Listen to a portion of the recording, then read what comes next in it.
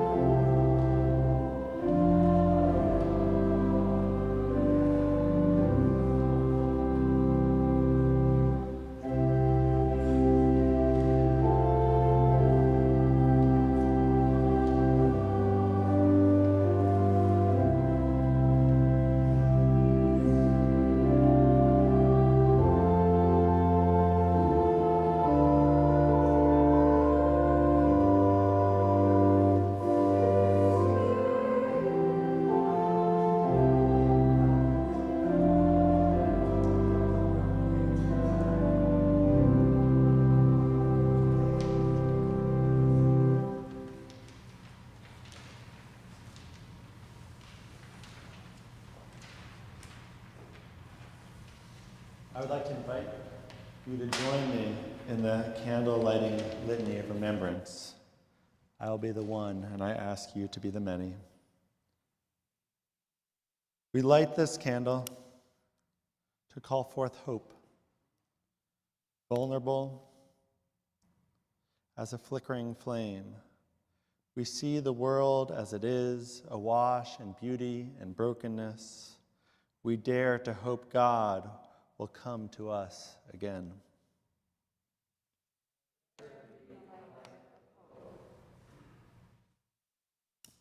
We light this second candle to call forth the peace of God's holy, healing presence.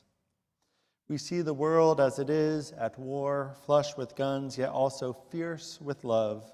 We long for the peace that passes all understanding.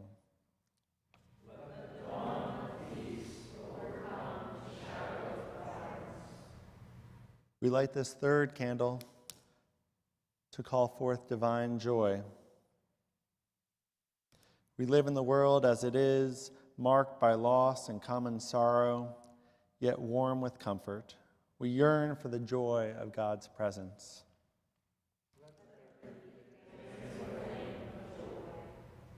We anticipate the coming of the promised one of old, light of the world, hope of glory, healer of nations, wonderful counselor, Prince of Peace. May our hearts prepare room to receive Emmanuel, God with us. Amen.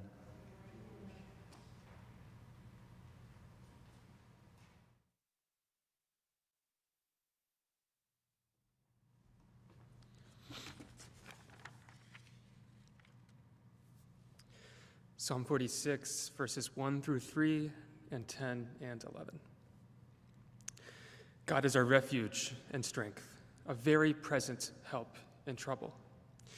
Therefore, we will not fear, though the earth should change, though the mountains shake in the heart of the sea, though its waters roar and foam, and though the mountains tremble with its tumult. Be still and know that I am God. I am exalted among the nations. I am exalted in the earth. The God of hosts is with us. The God of Jacob is our refuge.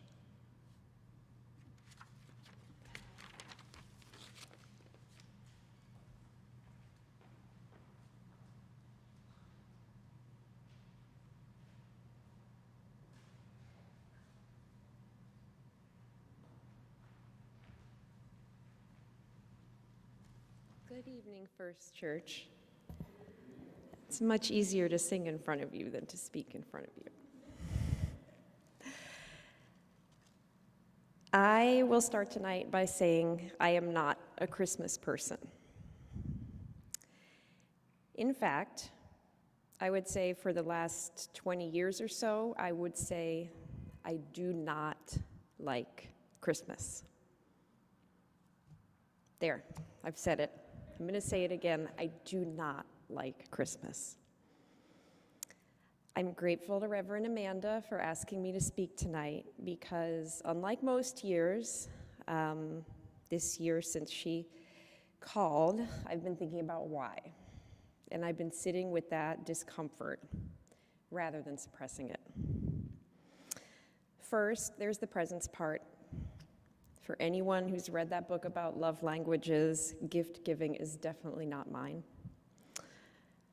I really struggle to find the gift that's right for people, and I feel bad or inadequate, especially fearing, that they may be disappointed in what I've given them. But there's another deeper reason that I've settled on for why doing Christmas is something I don't like, and in fact actually causes me pain. So back to that love languages idea. My love language is spending time. I don't know if that's exactly the right phrase in the book. I should have gone back and checked, but it's the love language where you love someone because you are with them and you do things with them. That's how you express love, and that is how you receive love. So the most spendingest time person in my life is my grandmother, Janie Drake, my paternal grandmother, who is 104 years old and still living. She is probably the most important person in my life. I grew up in a small town in Ohio, about a half a mile away from my grandmother's house. It's the house that my grandmother, my grandfather, my father, and his older brother and sister had moved to in 1960 when they left Texas for Ohio for my grandfather to take a job. Actually, it's also the town next door to the town where my grandmother grew up. So it's a place where she is very centered and rooted. So my grandfather tragically died very young. He unexpectedly died at 59, and so my grandmother has been widowed for decades and lived in that house for many, many years until probably 10 to 15 years ago when she moved into a retirement community. But during the whole time I was growing up, I spent time with her, a lot of time with her. I was the youngest grandchild and one of only 2 girls, and I definitely benefited from that. I benefited from being the one who was always around. Most of our spending time was just going to the local IGA and picking up whatever we needed for lunch, sitting on her carport, drinking iced tea and rocking in her glider, visiting the cemetery to leave flowers for my grandfather and for her baby brother, who she had lost when she was 8, and for her mother, who she had lost when she was 17, and for her father. These were the kind of things that my grandmother and I did. We spent a lot of time also at Christmas, and that spending time was getting ready for Christmas. This started first off with Christmas cookie baking. That was the first day of Christmas vacation from school. And there was definitely a routine. My grandmother had sort of an unheated lean-to off of her kitchen, which was her pantry. And we would first start by going and digging through the pantry for the cookies left over from last year, which actually sometimes tasted kind of okay. So sometimes we'd have a couple of those before we started. We definitely would dig out the fruitcake because no one ever ate the fruitcake from Corsicana, Texas, except me and my grandma. It was good though. So we would start first maybe finding the old cookies. And then we had an order. We made the certain cookies. We always made the apricot balls, and we made the jam thumbprint cookies that she called sunbuckles. And we made the special K bars because my grandma liked them and no one else ate them. And the forgotten cookies, which I don't even know why we made those, because you put them in the oven and then you forgot they were there and they were meringues. Anyway, we made the cookies. We drank constant comment tea. We talked. It turns out you can burn chocolate chips when trying to melt them in the microwave if you're not paying attention. We just spent time. Baking cookies was followed by decorating, doing some decorating, getting out the old creche, finding the greenery, and then buying the Christmas tree. We would buy, my parents would buy their Christmas tree and also my grandmother's Christmas tree at the now what would be the shockingly late date of December 20th. And then we would decorate that tree. And the best part of the Christmas celebration for me was Christmas Eve, when we would go to church in town, and then we would walk home from church to my grandmother's house, and we would have set out before church the big punch bowl that had the eggnog in it. It was a weird green punch bowl that had sort of ivy around the side. And we'd serve the eggnog and the toasted pecans, as my grandma said that she would have toasted in advance, and of course the fruitcake and all the cookies we had made. And usually my uncle would bring his guitar and we'd sing Christmas carols and just hang out, have a nice time on Christmas Eve. We might go out, walk around town, and look at the Christmas lights. So, thinking about this spending time is just not what my life is like now as an adult. I haven't spent that kind of time with my grandmother since sometime in my 20s. And at this time of year now, I'm reminded even more of my just visceral reaction to being scheduled and just resisting and thinking about the things I have to do and them looming over my mind. Everything about the season, it seems to me, right now is basically the opposite of spending time. It's just, I don't know how my grandmother could sustain it, because she could sustain this spirit and this energy and this joy that I cannot find in my reserves. And I feel responsible, like I should know how to do that, and I can't. I guess that's the part that's probably most difficult for me, is that I'm torn between the desire to take the time, to just do normal things, to make cookies, to talk, to drink tea, and the expectation that I should be rallying to do something much more significant.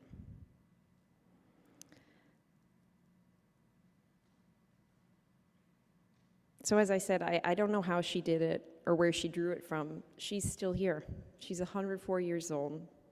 Just in the last year, she has lost the use of her legs and her hands, but she sits all day in her assisted living.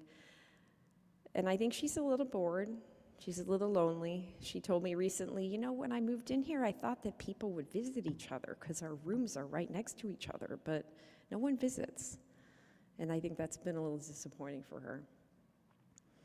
And I think really what I want to be doing right now is just spending that time with her. Thank you.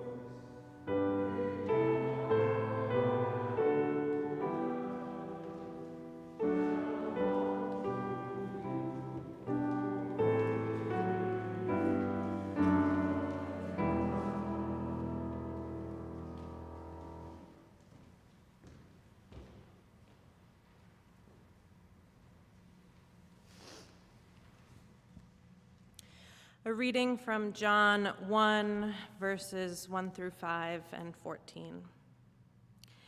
In the beginning was the Word, and the Word was with God, and the Word was God. The Word was in the beginning with God. All things were made through the Word, and without the Word was not anything that was made. In the Word was life, and the life was the light of all. The light shines in the deepest night, and the night has not overcome it. And the Word became flesh and dwelt among us, full of grace and truth.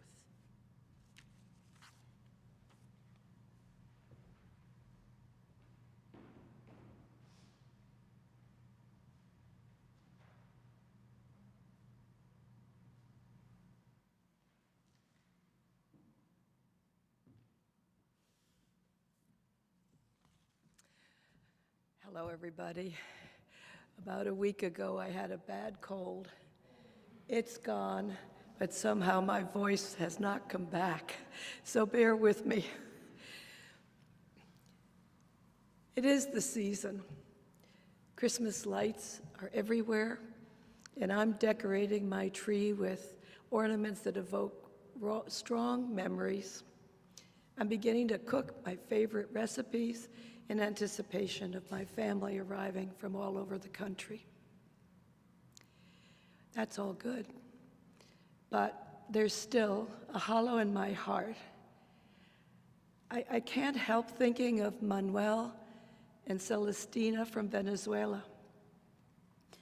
I met them in the basement of Luther Place when I delivered shoes donated by our church for the immigrants arriving by busloads, sent by Governor Abbott in Texas to teach our government about the burdens of dealing with people flooding his border.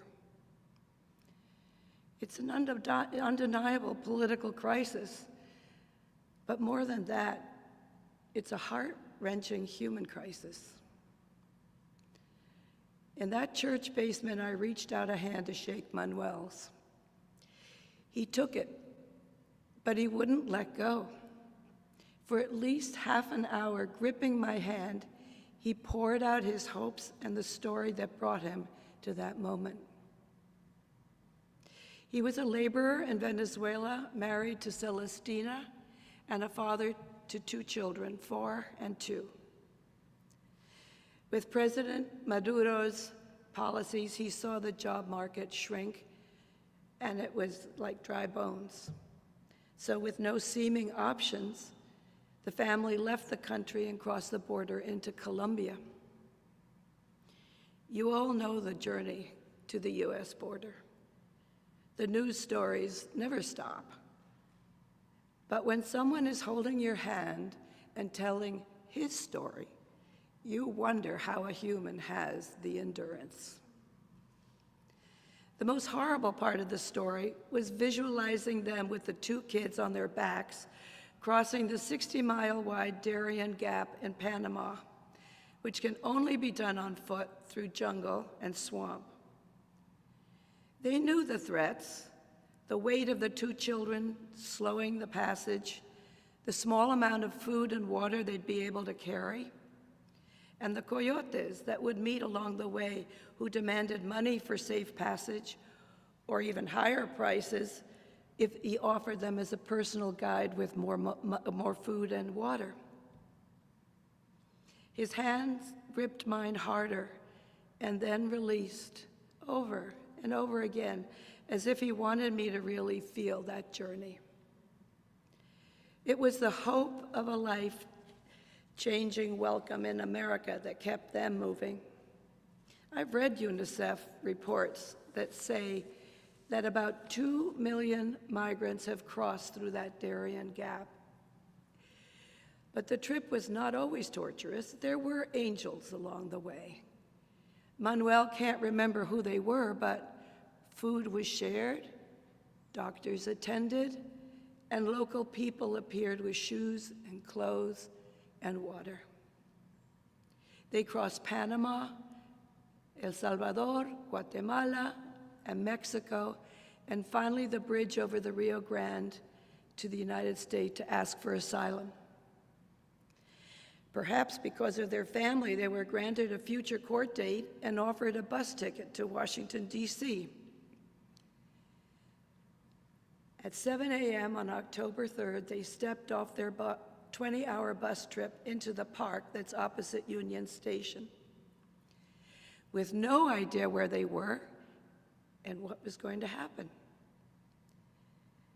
The DMV Mutual Aid group of volunteers hugged each one of them, and then volunteers in their own cars drove them over to Luther Place for a hearty breakfast, a shower, and a shopping trip through the basement's temporary secondhand donated clothing room. The children were welcomed by Spanish-speaking volunteers to a separate room set up with bouncy balls and tricycles and books and Legos. Manuel and Celestina filled out intake forms, and then sat quietly in a corner awaiting next steps. And that's where I had met them. Could I finally be the person that offered them safety? Could I offer a plan for the future? Stability for the family? Peace in their hearts? No, I'm not that person. Just a speck among the swarm of angels doing the only work we know how to, God's work in the face of injustice. As for Manuel and Celestina and the kids, I know that they chose to live in D.C. I know that through First Church's generosity, they're wrapped in warm clothing.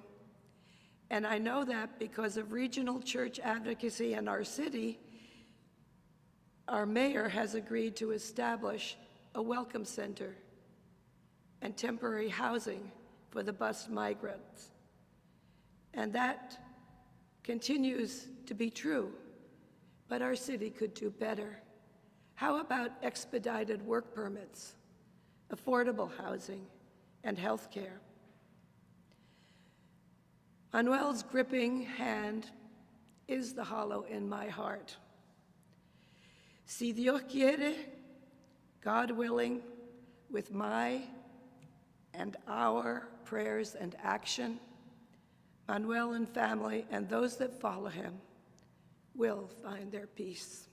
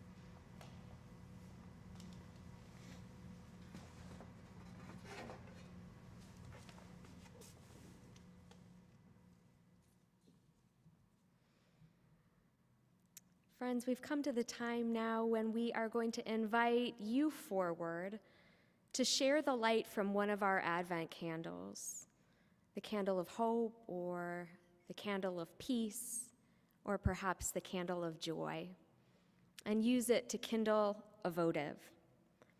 You may light it for someone you love, as a sign of hope in difficult circumstances, as a prayer for peace where there is violence, as a sign of your own inner light. You may light it for gratitude or joy. As you light your candle, you are welcome. You don't have to, but you are welcome to speak a name, word, or phrase describing why you light it. As you come forward, remember you are not alone.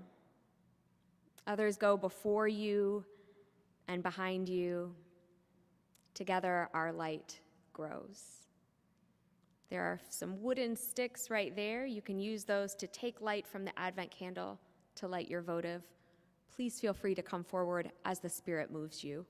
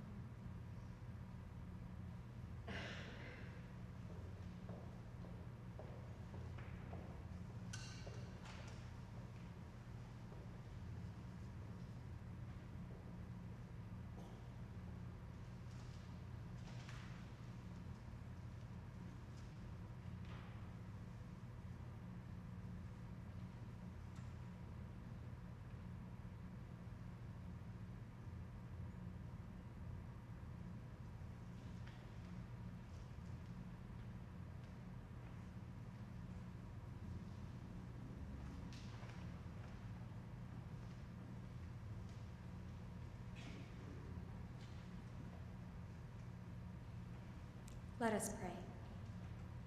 Our God, who art in heaven, hallowed be thy name. Thy kingdom come, thy will be done, on earth as it is in heaven. Give us this day our daily bread, and forgive us our debts as we forgive our debtors. Lead us not into temptation, but deliver us from evil. For thine is the kingdom and the power and the glory forever. Amen.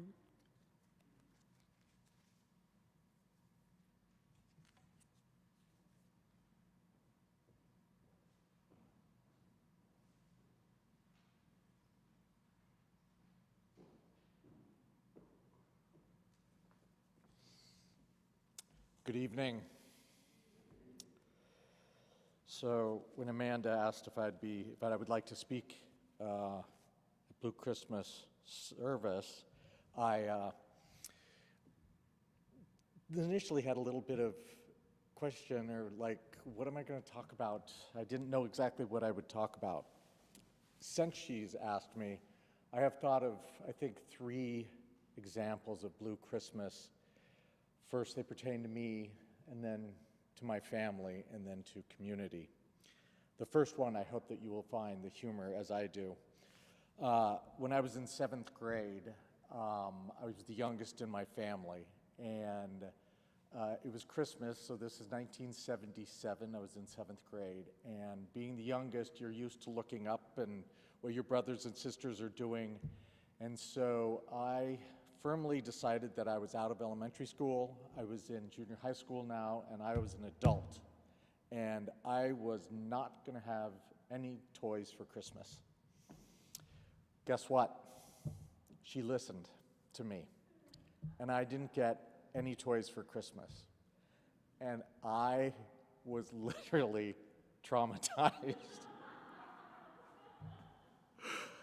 It was the first time I ever felt truly outside of the embrace of Christmas, and I was angry, and all of these feelings.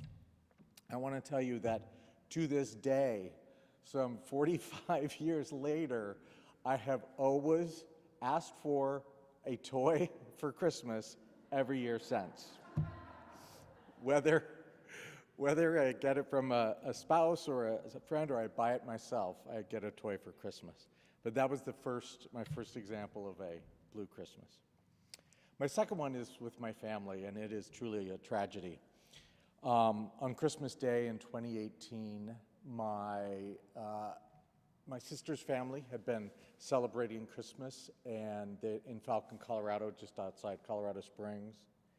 And my sister's youngest son, my nephew, was planning a hunting trip up in western Nebraska, and he wanted to beat there was a storm coming, and he wanted to beat the storm.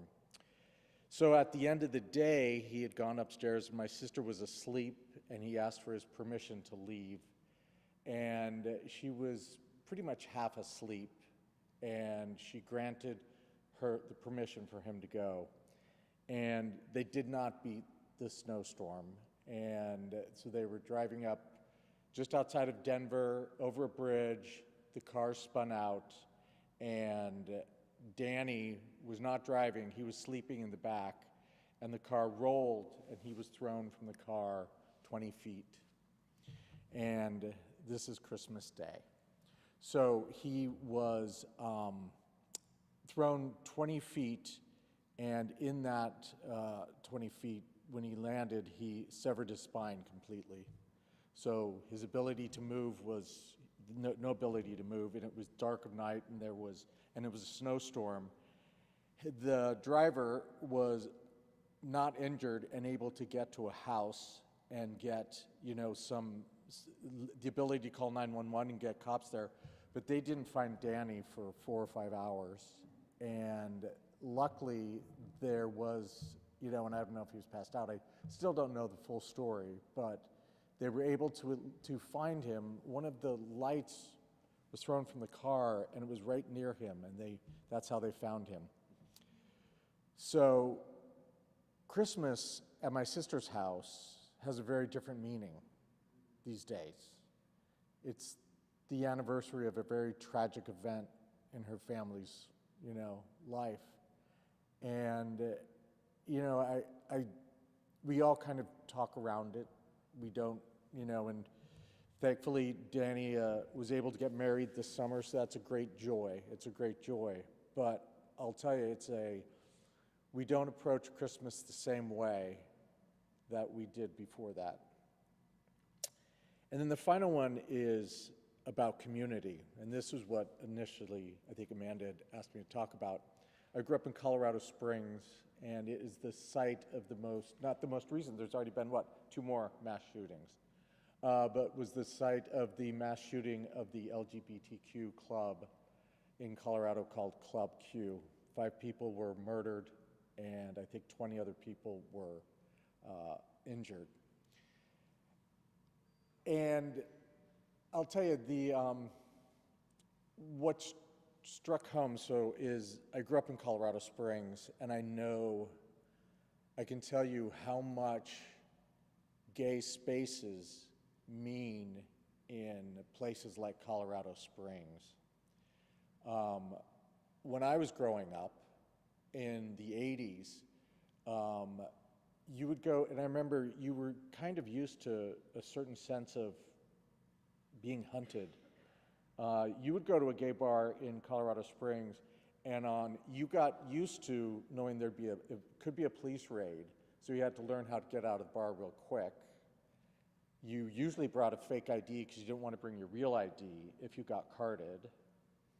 And then on Friday and Saturday nights, I remember you could count on the military being there and looking at license plates of service members so that they could go back and discharge you, essentially, throw you out.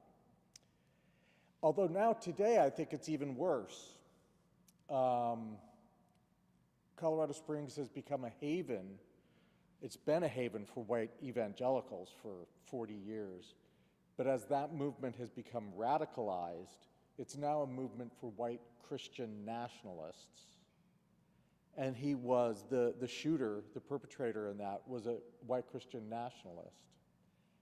And so that those gay spaces mean 10 times more in a community where you're under so much persecution than, say, here in large, major urban areas. I'm not saying discrimination is not rampant everywhere, but the acceptance in a large urban area is so different than it is in these small urban towns. It really is 2 Americas. So I think quite a bit about those folks, and their space has really been shattered. I imagine it'd be tough going there again. I don't know if it's reopening. People may have heard. I don't know if it's even going to reopen. But their space has been shattered, and that, I imagine, is going to be very difficult to overcome. And then I've thought about them at this Christmas. How are they going to survive? How are they going to work through the emotions at this Christmas? This was less than 38 days ago. It's a blue Christmas for the survivors of the shooting of Club Q. So those are my examples of blue Christmas, and I hope that all of us, my only advice on blue Christmas is I think we need to stop asking so much from this holiday. I think we want it to answer so much for us. We want it to answer joy and family coming together and being happy and abundance. And we create this unreal expectation that this holiday can never meet. I think we need to sort of let Christmas off the hook and give it a break, and just let it be a friend who sits by us and spends time with us.